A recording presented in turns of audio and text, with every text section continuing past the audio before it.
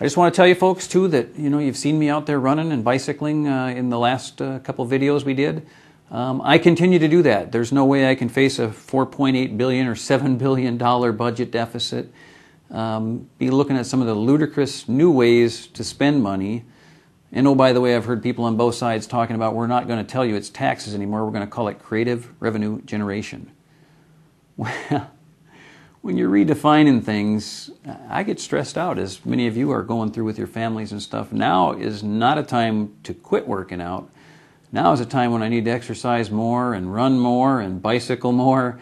And, I'm really enjoying it. And any of you, if you want to invite me out to your neighborhoods to go with you and just talk about some political things, have a cup of coffee, go for a run, go for a bicycle, whatever you want to do, please feel free.